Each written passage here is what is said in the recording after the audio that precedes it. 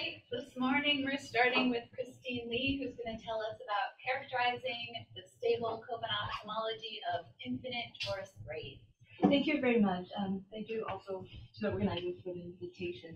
So I will start with saying that this is joint work with Carmen Caprau, Nicolle Gonzalez, Radmila Sazdanovic, and Melissa Zhang. So this talk is about a very simple question, which is what is the Khovanov homology of torus links?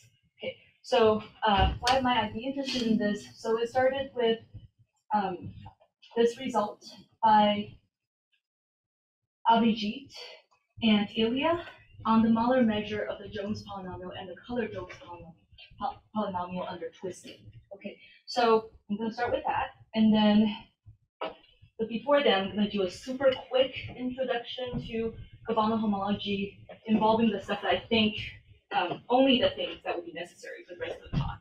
Okay, so given the diagram at a crossing, you can choose the 0 resolution and the 1 resolution. So for any diagram, and the example that I'm showing is a diagram of a hop link here, you can construct what's called a cube of resolutions by choosing either the 0, 1 resolution in each crossing to get a bunch of disjoint circles in the plane. Okay, so they're ordered by how many 1 resolutions homologically that you choose at a crossing, and so at fully the 0 homological degree, this is not absolute grading, it's relative grading.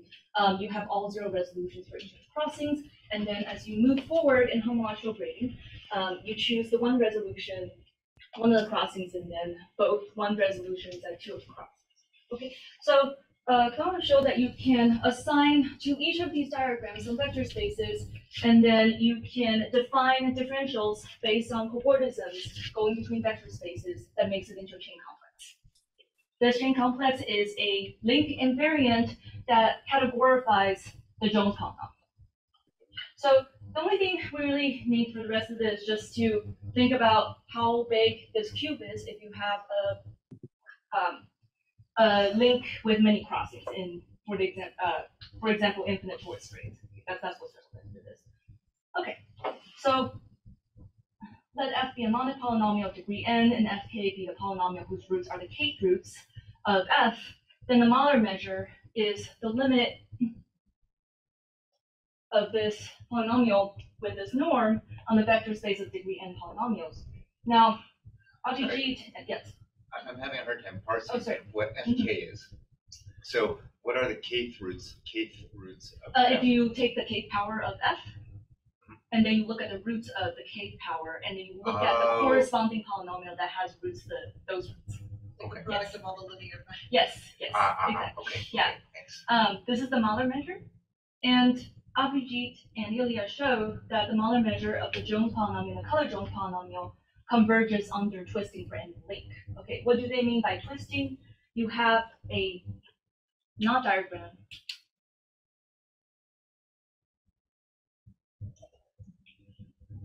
You look at the intersection of the disk with any set of parallel strands. So it could be, so in this example, it's 2, but you can also look at n number of parallel strands, and you pick them up and you twist. Okay. Which means that you replace whatever is inside of this tangle by what you get after twisting. And it should be a full twist. You should be putting full twist to get a new diagram. Okay. And what they showed is that the molar measure of the Jones polynomial and the color Jones polynomial converge under twisting for any link. Okay. In particular, the coefficient vector of the Jones polynomial and also the color Jones polynomial decomposes into fixed blocks. Okay. All right. Sorry. Is that so? You oriented your link, and then the twisting is. It doesn't matter which side of the twisting you do. There's But you can't have them going other opposite directions when you're in the twisting. That's okay. Yeah, that doesn't matter. Yeah. So the orientation of your link doesn't matter. No. Yeah. What is the reason for considering this measure? Is it something that's related to volume or something? Yes, I'm getting to that. So the reason I'm sort of skipping over the molar measure is because they were just looking for something that will behave in a way when you do this twisting operation, and it's really related to volume. So it's not as important like that it's the Mahler measure, it's just this is the thing that they're computing that they show convergence that kind of behaves like volume, right? So the thing that's interesting, I think, is they started with noticing that the coefficient vectors have this behavior and decomposes into stable blocks as you add more and more full twists if you look at the Jones polynomial and the color Jones polynomial. So in the sense that if you start with 5 full twists, this is for the same knot, you have these blocks that keep getting farther and farther as you add more and more full twists. Okay. So they were observing this behavior, and the idea is, of course, the volume conjecture, you're trying to relate things about the Jones polynomial or related quantum invariance to the behavior of volume. Okay. So there's a classic theorem by Thurston, hyperbolic Dehn surgery theorem, that says that if you take a fully augmented link and you do surgery on those augmentation circles so that you add twisting to the original diagram, then the volume of these twistings converge to the volume of the augmented link. Okay. So the question is, so there's a convergence of volume, and the question they were considering is, in view of the volume conjecture, which I'll give a really short statement in just a second, what converges for the Jones polynomial and the color Jones polynomial? Okay. So, and it turns out that the thing that they considered is the Mahler measure, and it does converge. It's kind of related to volume, but it's not exactly to volume. So, right. So, I think what's helpful, in case anybody needs reminding, the volume conjecture says that. So this is due to Kashayev and the 2 Murakamis.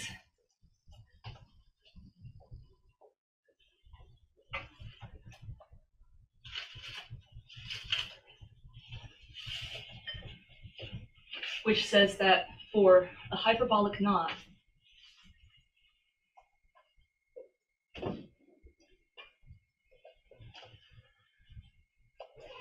two pi times this limit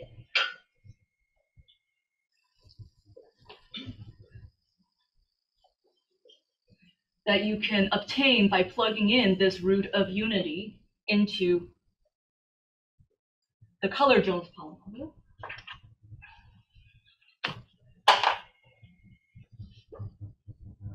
Is equal to the volume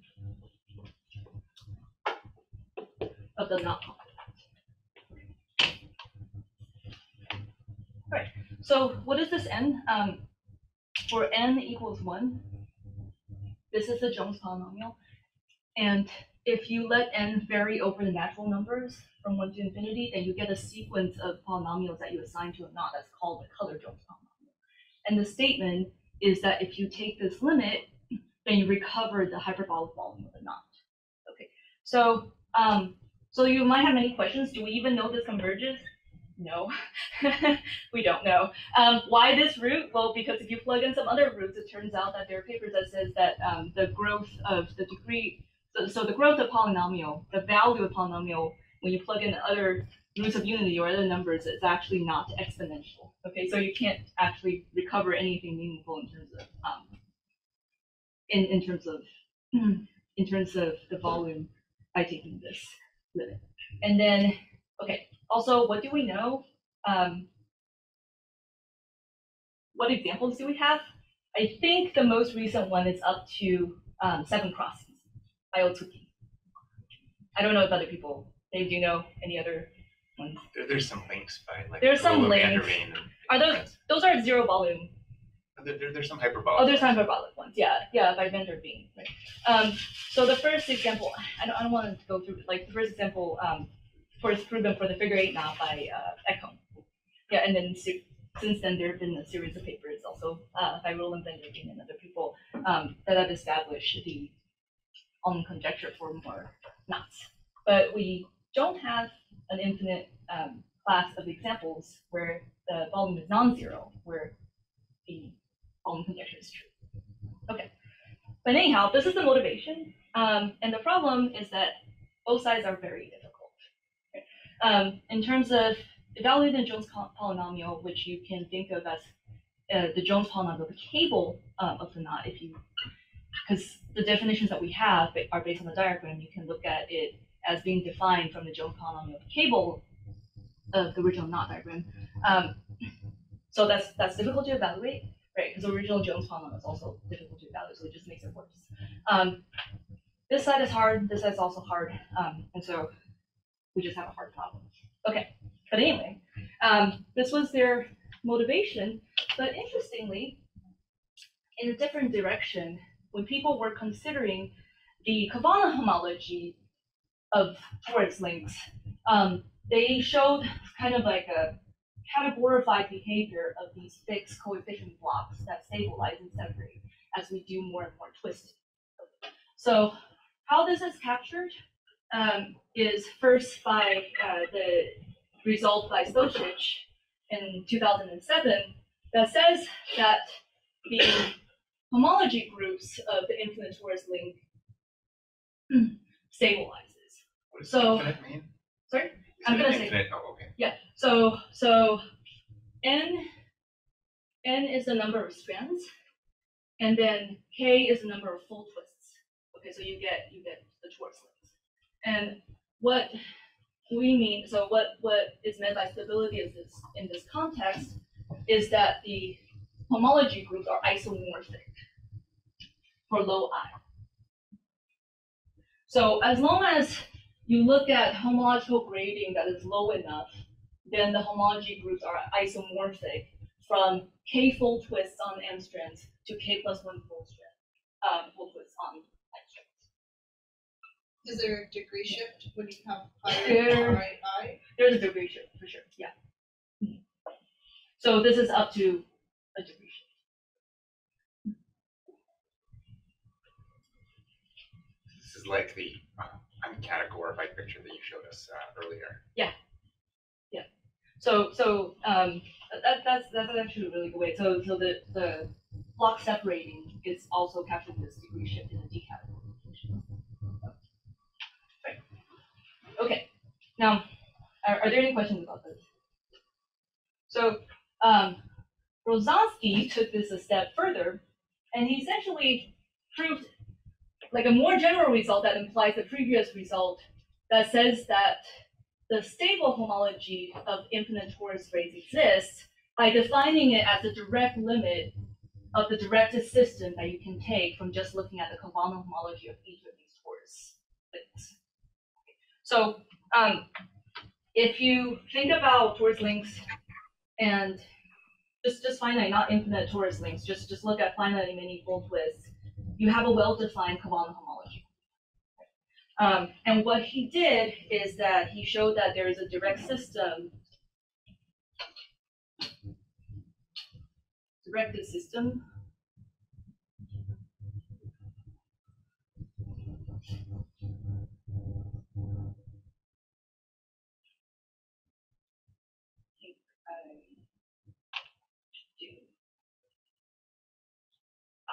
for this index, for each I, with corresponding maps F, Ij, that satisfies all of the requirements you need for a directed system, and so a directed limit exists. And that's what he calls the stable Khovanov homology of torus links. Going back to Al's question about grading Yes. from a minute ago, right? If the gradings are shifting as your, I guess, n increases, Yeah. do you just He just shifts it back. Oh, Yeah. okay. So for every single one of these groups, we just shift it back.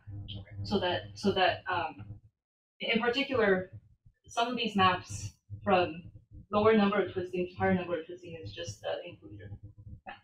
And so what you need to do in order to make that map work is just to shift the grading back by multiplying by a polynomial. So this is not very sophisticated yet. Okay. So you have directed system, you have the directed limit, And so you have a well-defined homology that comes from this infinite construction. And it happens, so he also shows that this stable homology actually categorifies the Jones-Wenzl projector. So this is very interesting that infinite twisting, in some sense, recovers the Jones-Wenzl projector, which is what you can use to define the color Jones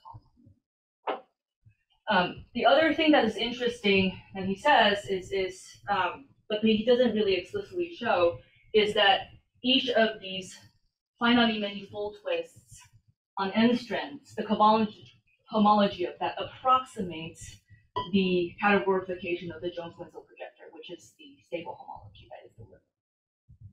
So you could use the Khovanov homology of finitely many full twists to approximate the Jones-Wenzl projector, but he doesn't say explicitly how. So this may be something that's useful, and this is why I was interested in this problem. Okay, so just a really quick definition of the Jones-Wenzl projector. We have the temporary leaf algebra on n, so n strands. It's going to be complex vector space of linear sums of Lincoln tangle diagrams in disk D. Modulo the Kaufman bracket scaling relations, where the algebraic structure is given by multiplication by stacking. So you just stack two disks and identify points. What is the Jones-Wenzl projector? The Jones-Wenzl projector is a unique element that is really, you should think about it, it's represented by a box, but this really represents an element inside of this vector space. So it's a sum of these elements that is characterized by these properties, meaning that if you take multiplication with any of the algebra generators containing a term back, then you get 0. And then similarly, as a presentation by the algebra generators, the identity element, which is just n parallel strands, appears once and only once inside of the presentation. Okay, and then this next property is the projector. Is idempotent property, where you compose the projector by itself and you get it back. And then this last part is just setting the value of this projector under closure. So every time you see n next to a strand, that means n parallel strands. And the reason I'm showing you this is to sort of motivate how Rozansky could show that the stable homology of torus knots actually recovers the Jones-Wenzl projector. So there is a result that looks at the categorical version of this, right? So everything gets replaced by complexes, and 0 is replaced by homotopically equivalent to 0, to the trivial complex. And Cooper and Krushkov showed that as long as your complex satisfies the categorical versions of these defining properties of the projector, then it is a categorification of the Jones-Wenzl projector. So this is how Rozansky could show that this complicated complex that he constructed and shows that it exists is indeed a categorification of the Jones-Wenzl projector. So if you did categorify it, would recover this just based on this defining property. Right. So the other motivation, which is also really interesting, from people just studying the structure of Khovanov homology of torus rings without sort of even thinking about volume or anything like that, is this conjecture by Gorsky-Oblomkov-Rasmussen that says that this differential vibrated algebra with this vibrating, so you have these generators, and you just sort of define a chain complex based on these relations, that the homology of this differential graded algebra is isomorphic to the stable Khovanov homology of torus. And so you can just take it as is. This statement is very mysterious to me. So it comes from the algebraic geometry of the Hilbert scheme of points, and that's the end of what I understand about it. Okay, so I'm just gonna say this because you might hear from this context, like this is why they're interested in it. And I don't understand the algebraic geometry behind it. Yeah. Oh, there's a typo? Yeah. You mean D. Yes, I mean DOU. Thank you. Yeah. Okay. So This is very mysterious, okay, but it has been proven by Hockenkamp for Khovanov-Rozansky homology. This is the categorification of the Humphrey-Petty polynomial that's triply graded. Okay, for some reason, this statement is easier to prove in that setting, but it is not known for the case of Khovanov homology. And the problem is that the differentials, to show that the differentials really have this structure, so this should be a D, not degree, it's difficult with the method that he is using to construct the stable Khovanov homology of Torus. So I think I've given you two motivations, and so I can state the main theorem, which is that the stable Khovanov homology has this form, as is written. Okay, so this is a little bit hard to parse because it's hard to represent sort of infinite objects.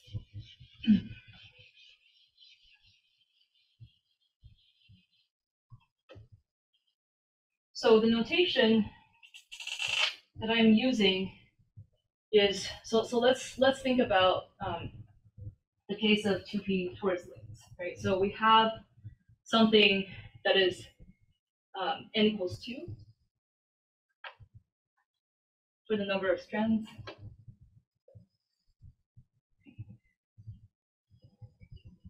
So we're looking at something that is sigma 1 k in the Braid notation.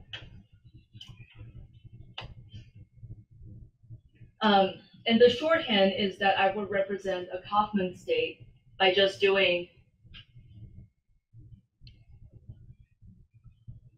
having a bunch of ones, and then I would bar one of the numbers if I choose the one resolution of it. So I'm representing Kaufman states by this notation just because it's too much to write it like this, and it should also be distinguished from the Braid generators. And so if I have a bunch of ones and I bar it, this represents a bunch of A resolutions. And then I choose a bunch of 0 resolutions and then choose the 1 resolution at the end. 1, 2, 3, 4, 1, 4, 5. So each of these represents a Kaufman state that, as I said before, generates the categorification complex for Khovanov homology. So similarly, if I have like 1, 2, 1, 2, and then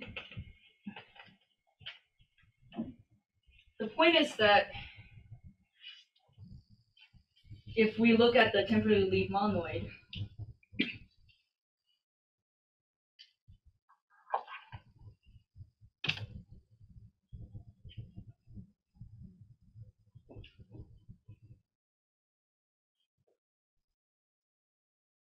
which is just words generated on E1 through E to the n-1 modulo relations, EI going to EI squared, EI going to EI, EI plus or minus 1, EI, and then commutation, EI, EJ, going to EJ, EI.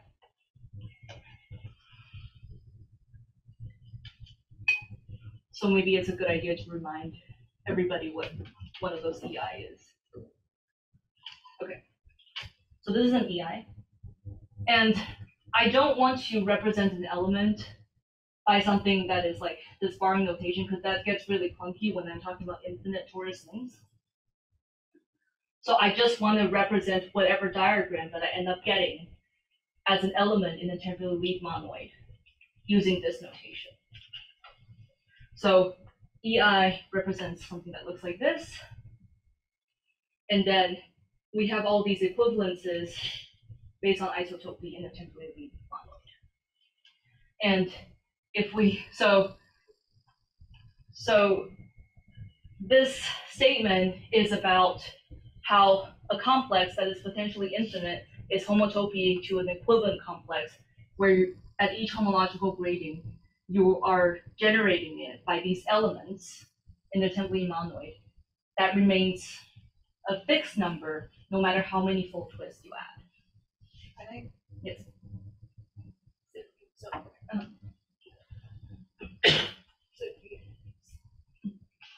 so that you're saying you have like a finite generating. Yes. Yes. Right. Yes. So for each homological gradient, I have a finite generating set, and they're exactly of this form. Since it's a lot of things to, I'm just gonna show you some pictures, and I think proofs like the proof of this statement is the least interesting part of this talk. So I'm just gonna, after showing you pictures, I'm gonna show you what else we can do with it, conclude from this.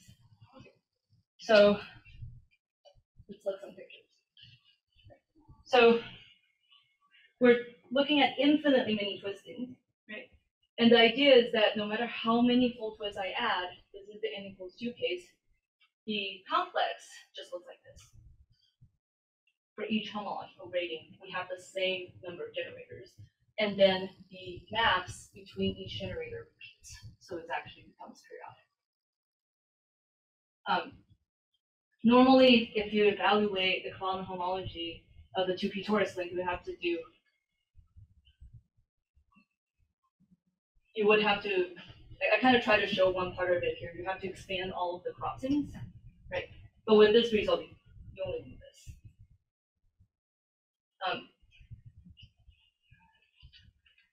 Similarly, oh, and then the other thing I wanted to say was that the Jones-Wenzl projector on 2 strands is infinite dimensional in the positive direction, and so you want to imagine that the complex for the full projector actually keeps repeating.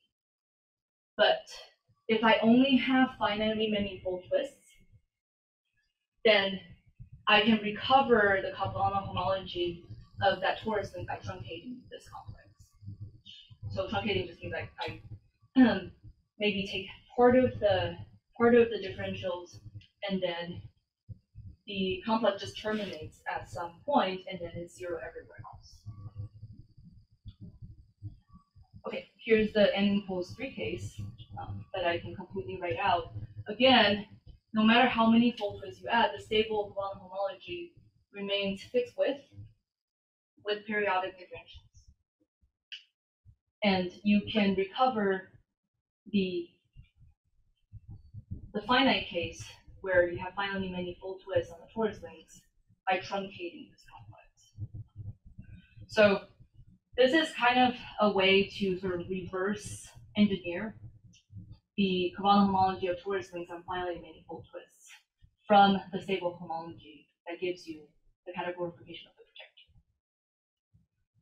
And it makes explicit what Rozansky meant in his result when you say you can approximate the categorification of the Jones-Wenzl projector by the categorification of force. Yes. So the K is noting full twists. So if you were to take the closure of any truncation that you're talking about, Yes. you're talking about a 3-component link. Yes. So what if I wanted to actually get a braid whose closures are not? I mean, like a torus knot. Then you would have to take the coprime number of full twists. Yeah. No, but a full twist is going to continue the closure being a knot, right? Yeah. So if I wanted like the 3-4 torus knot, I mean that doesn't fit into this pattern, does it? It does. You just cut it off here. Yeah. But I thought you said it was okay. But I thought you were saying with a full twist, you're only dealing with full twists. So you can get any of your 3. Yes, I can get any of knots, the right? yeah. 3 strand torus links, just No, depending on where along there you. Yes. Yeah. So the reason I said full twist is because I'm still thinking about the construction by Abhijit and Ilya where they take some strands in the knot diagram, and then you need a full twist in order to preserve the fact that you started with knot. That's But the point is, any of But your any, three yeah, strand but torus for links, this, any of the strands, I Got can just different cut, spots. yeah, you just truncate at different points. Yes. So, What's the periodicity? five Plus one or something? periodic. Yeah, two, Or the- yes, And what are the differentials? 2n minus 1, yeah. Oh, two Yeah, minus one. yes. Okay. Mhm. What are the maps? These maps are just saddles. So, You're going from each factor to each factor? exactly, via so typically because the differential is like vibrating, so it has to preserve the jth grading, it has to push forward homological degree. You can't have anything more complicated, just like a saddle going forward. So from here to here, you just put a saddle, in order to map to here, another saddle, bottom to map to here. Whereas this map is going to be what's called a dot hop map, where you put a dot, which corresponds to adding a handle. Yeah. So they're just maps that you can work out if you know that your generators look like this and you have to go forward and come on. I think. So, so we can write out all of the generators, and we can also give, so this is what we're really after, because there are already a lot of results about what the generators could be for a complex like this. With our method, we can also give an explicit description of the differentials, which was something that Oblomkov in his progress on the GOR conjecture could not do, is to find the shape, is to give an explicit description of differentials. Right. And then there's, of course, from here you can get a new proof of the stability results that's more explicit, right? His original method uses a lot of multi-cone constructions, and then has to prove that all of these multi-cones of complexes actually has a direct limit. This is much more straightforward. Okay, and then for anybody who knows Plamenevskaya's transverse link invariant, we can show that for braids on 4 strands and 5 strands, Plamenevskaya's transverse link invariant is not equal to 0 if the braid has fractional Dehn coefficient greater than 0. We have the result written down for 4 strands and 5 strands, and I don't see any reason why it doesn't work for all numbers of strands. So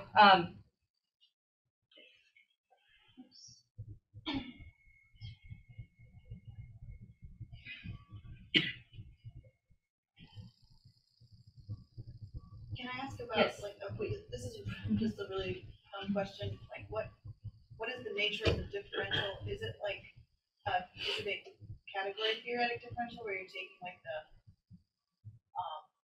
homology of morphism complex, or is this like something more concrete? it's completely explicit. So it's just those. So I showed you these maps for. It's just those maps. Oh, those. Yeah, it's just those maps. They're just local saddles that you can explicitly write out. And I'm just going to use the technical term of dot hop maps, where you add a handle. That's the differential. Those are the differentials for each term. So we can write out, for, like, if you give me a generator, first there's like a numeration of all generators of each complex, and then for each generator I can say, okay, the map goes from this generator to this other generator, and it's of this form, which is this saddle between these 2 strands. Why So, is it a differential too? Sorry? Why is it a differential? Why is it a differential? Because the original maps are differential, and the method we use don't change the fact that they're differentials when we transform it to a homologically equivalent complex. Does that mean there's signs that cancel or something Yes. on these arrows? Right. So the reason why, I mean, okay. So if you believe that original Khovanov complex of the torus link is a complex that has differentials, right? Then if the proof method is to work based on that and reduce it to something that's homologically equivalent, then the differentials of the maps of the resulting complex will also be a differential. But you You should be able to see that the compositions of these maps are zero. Yeah, Just no, the directly, yeah, directly you can see Monopoly that. formalism or Yes. something. Yes. That-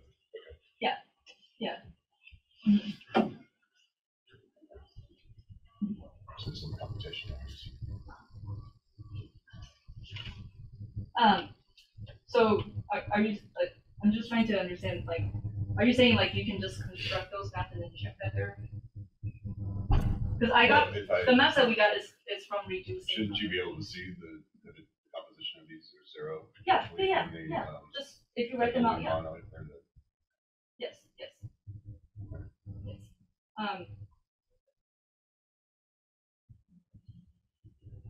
I think maybe the other problem is I didn't write them down explicitly Yeah, okay, here. sure. So That's fine. yeah, maybe I don't remember exactly how the 3 goes, but I can look that up. But if you look at the 2-strand case, the maps are very simple. So, and maybe this would help. So like, if I go from here to here, then that first map is just the saddle. And then if I go from here to here,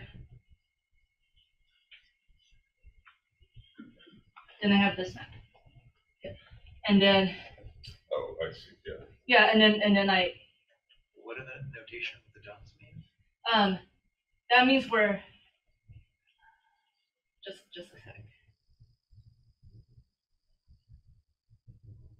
So once This the dots are addition doesn't matter. connected, they're idempotent and they cancel. Yeah, Yeah, you have the same dot on the, your dot, you add a handle and the dot ends up on the same component, that's what makes it zero. Yeah. Yes. So these.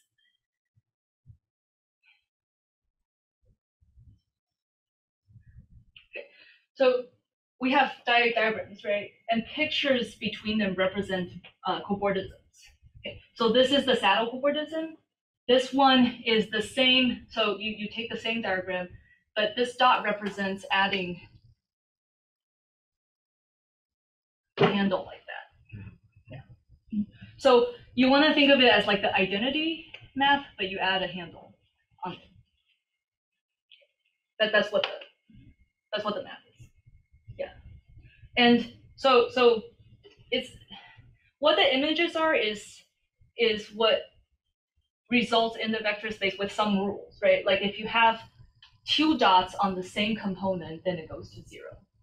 Okay, those are set by, those are not just coming from the topology of this. It's just rules that are called Barnaton-Skeng relations that you use to do computations with these morphisms. Okay. So helpful. Yeah, very helpful. Okay, good. All right.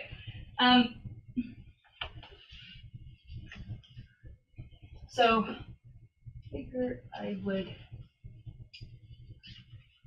talk a little bit about Plamenevskaya as invariant.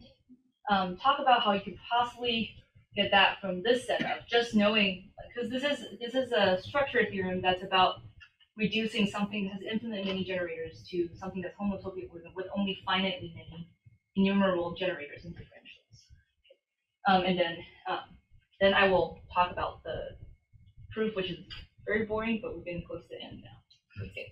All right. So really quick thing about Plamenevskaya as invariant. A transverse link is a link which is everywhere transverse to the standard contact structure. Plamenevskaya as invariant is this invariant discovered by Olga Plamenevskaya that is the homology class of the element that's shown here. So you just take the oriented resolution of your braid. A closed braid naturally gives a transverse link. You take the oriented resolution. You consider the homology class of that specific element inside one homology. And it turns out the homology class of that guy, nowhere else, right? So Khovanov-homology is an isotopy invariant. That specific homology class is an invariant up to transverse isotope of the transverse link. So this is a very special element in Khovanov-homology. And the fractional Dehn twist coefficient, roughly speaking, is how many times there are full twists in a specific braid. Okay, so there's just some like interesting contact geometric content in this. Okay, so the proof idea is to think about the twisted torus link where you have n-fold positive twist on B strands. This is what's going to affect the fractional Dehn twist coefficient, push it to be bigger. So if you have n-fold positive twist on B strands, no matter how many negative twists you add, as long as it's not on the same number of strands as the positive twists, then the fractional Dehn twist coefficient is determined by the number of these positive full twists.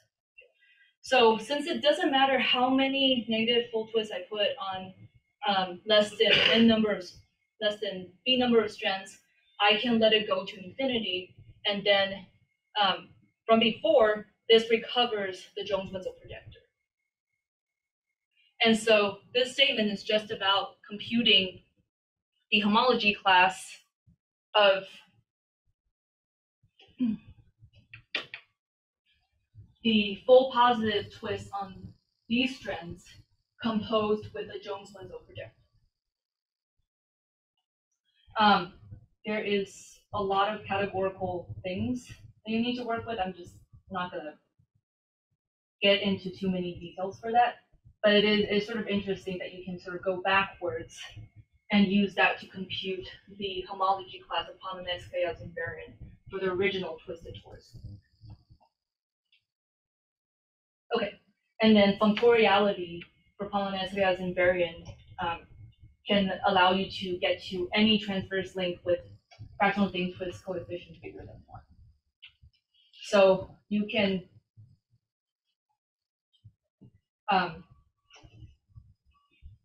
what does functoriality mean? You can add or subtract, add or remove positive or negative crossings while still preserving the homology class of the Plamenevskaya's invariant for all the units. So I'm just gonna, instead of getting too much into this, still low dimensional topology, but maybe a little different. So this is just something else that shows that solving these problems can have applications to these different areas. So what is the proof? It comes from the Gaussian elimination that Guarneton started with in terms of his fast Khovanov homology computation. So if we have an isomorphism, so we have the original complex here, and we have the associated maps that are shown in terms of matrices. So it's really just linear algebra. If any of these maps is an isomorphism, then we can reduce the original complex into a homotopy equivalent line by Gaussian elimination. So you just recompose these maps, and then you can get a much simpler segment.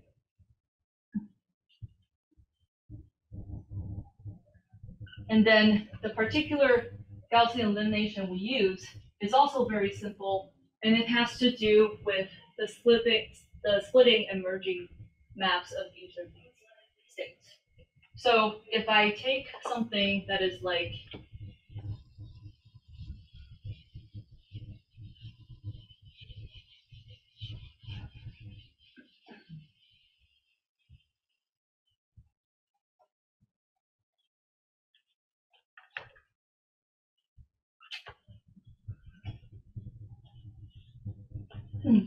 a closed component with another just strand, and then I perform the saddle map.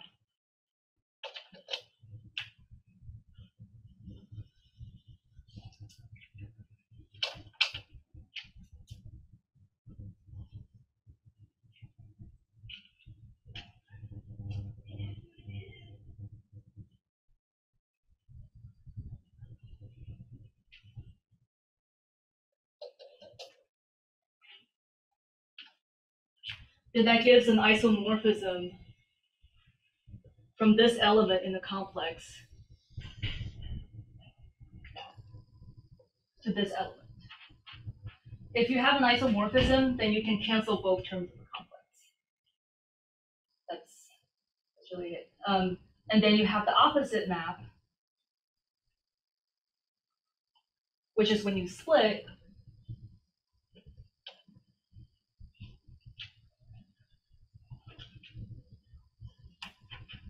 So you take one component, you put a saddle,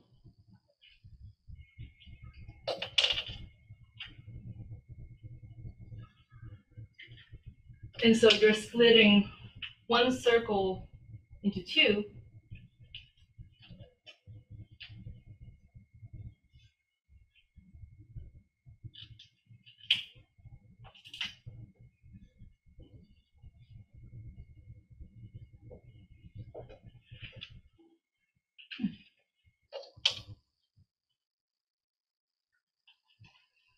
Then you can get rid of this other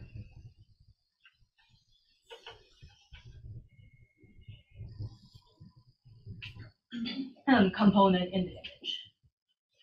So isomorphism, right? Isomorphism.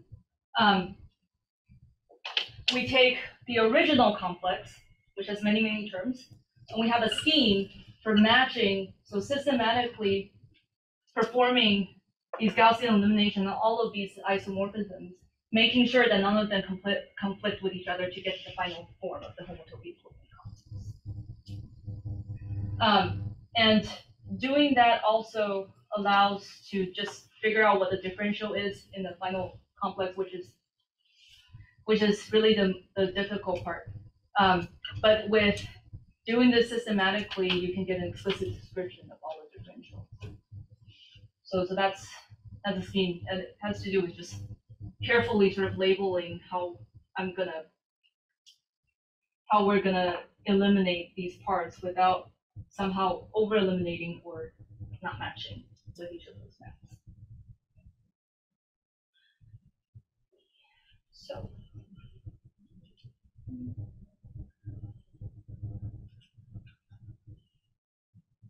Okay, so I guess I'll end with a discussion, and I want to say, except for this first item, the other parts of it is entirely, so my collaborators are not responsible for the next part of these next projects, okay? So I'm gonna leave with this. I mean, this is a very natural one, right?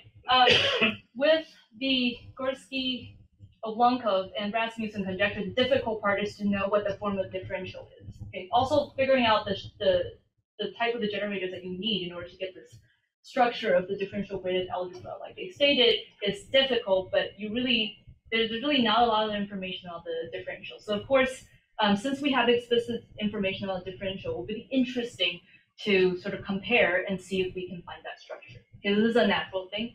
The next part that is what I find very interesting is really, so again, my collaborators are not responsible for this part.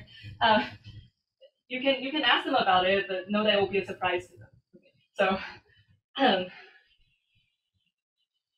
so going back to the original motivation for understanding the relationship between hyperbolic volume and twisting, right, which actually recovers the Jones-Wenzl projector, let's just take a very simple example of like a 3-tangle pretzel knot. So I have pretzel knot with a bunch of twisting all in the same direction. And if we continue to add many full twists, then we know that the Jones polynomial converges to that of the same diagram with these twist regions replaced by the corresponding Jones-Wenzl projector. Okay. I can do the exact same thing with the end cable of this knot.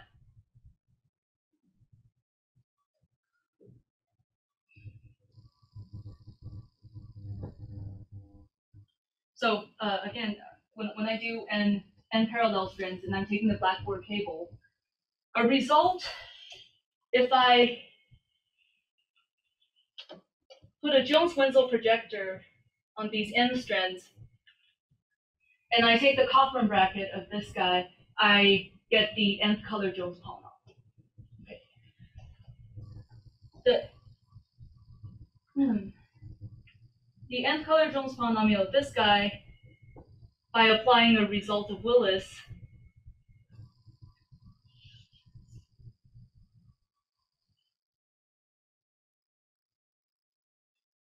in Islam, you also get that it converges to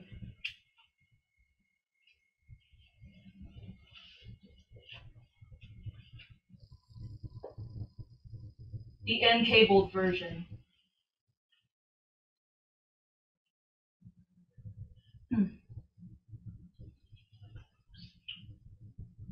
of this element. The Copland bracket of it. I'm not going to say the Jones polynomial because this is not defined based on the same mechanism for a link. And then I'm going to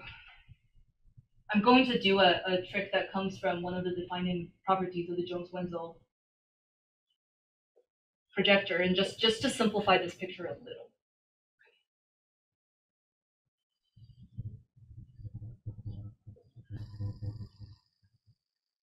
Okay, so the color Jones polynomial converges through the same mechanism to the color Jones polynomial.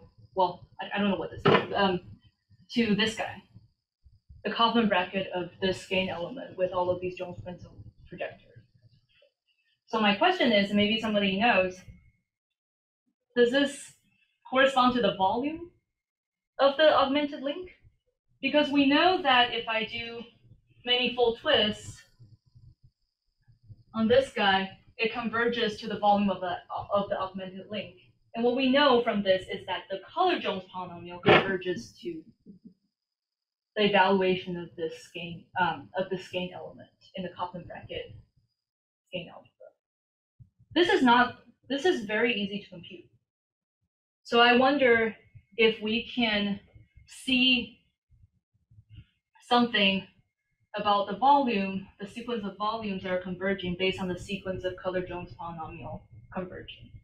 And the other thing that's interesting to me is that I can recover from this Khovanov complex at the end, the color Jones polynomial or the color Khovanov complex for each of these twistings for any number of twistings, like Ken was asking.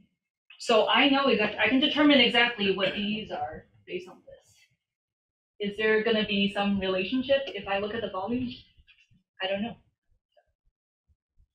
I think that would be very, very, very interesting to see, because that's getting a handle on the part of the volume conjecture that is relating to the color Jones polynomial. And now with this setup, there is a way to go from here back to each of the terms in the limiting sequence. So again, and you also might say something about what surgery means, right? Because infinite twisting corresponds to surgery. What does that mean in terms of the quantum invariant? I also think that's a very interesting question. So, like I said, all this part is, please don't hold my collaborators accountable for it. It's just me. Okay, all right. We need to talk about it, and I will end here.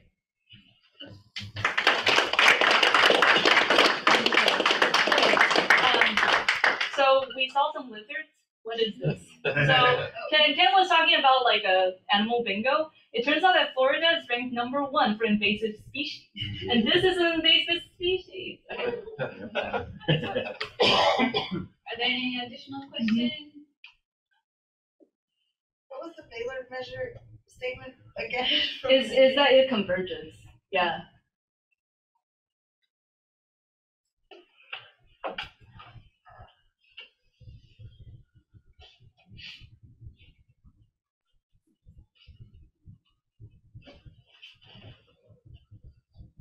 Yeah. It converges to some, the number under twisting. Yeah. Mm-hmm. I'm trying to dredge out of my memory some result about the Baylor measure of not these pretzel knots, but some other 3-stranded pretzel knots, like maybe the -2,3Qs or something. Yeah. Here I'm not good. But I don't remember what it is anymore. If it's relevant. We can talk. Yeah. Okay. Yeah. So yes. with your infinite, torus braid on strands, you have this chain complex where you could truncate it to get Khovanov for the closures of any kind of Yes. shorten. Yes. But can't you? What if you precompose that infinite brand with some other entangle? And so then you have like, the closure of that entangle, but then you're looking at putting in twists or partial twists. Are you able to actually then get this complex that from which you can truncate it and get the Khovanov homology of any, of the members of that twist family? That's a little harder because the problem is like theoretically but not practically. So the reason you can do this, the reason I started with the pretzel knot, and this is a very easy example, is because if you look at a part that doesn't have the infinite twisting, you just have two closed components. If you precompose with a more complicated tangle, then the decomposition of these of the complex of the infinite torus space can be very different. It is going to interact with the more complicated part. It will separate, right? So it will separate into these blocks, but to compute each of these blocks will be more difficult. So technically you can, but then you're just saying, can I compute the Khovanov homology of something that's more complicated? So, but I can do it very easily for this. So we don't know anything about these guys, right? So that's.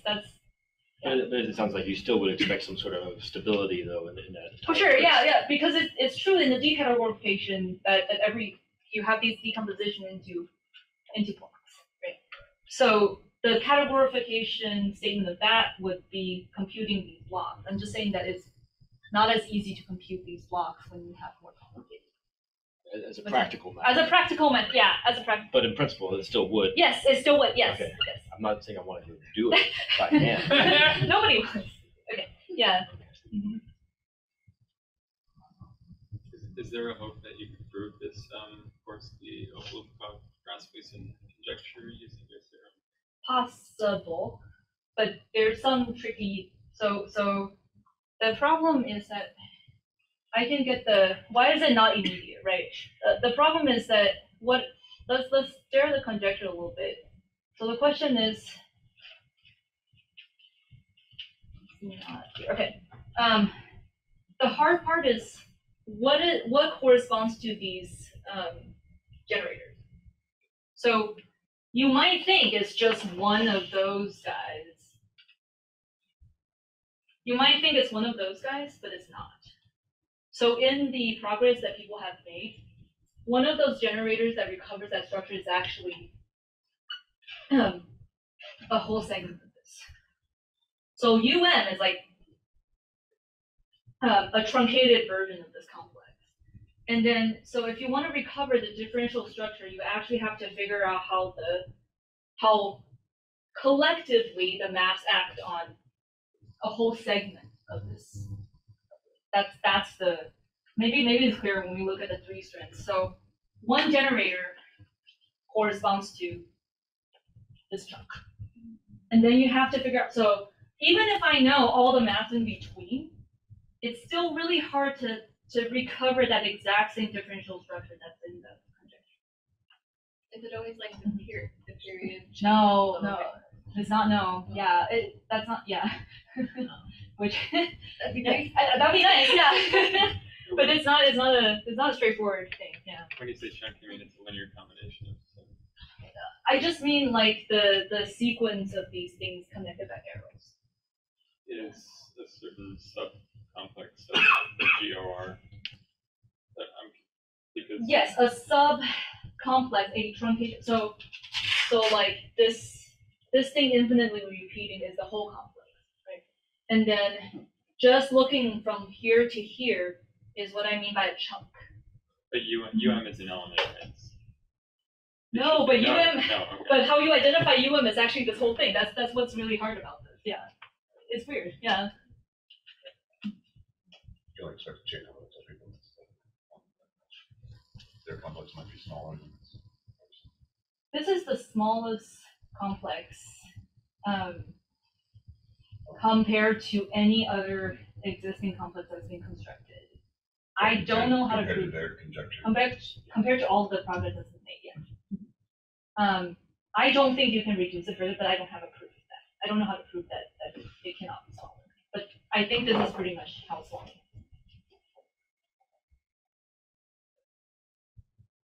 All right, let's thank our speaker again.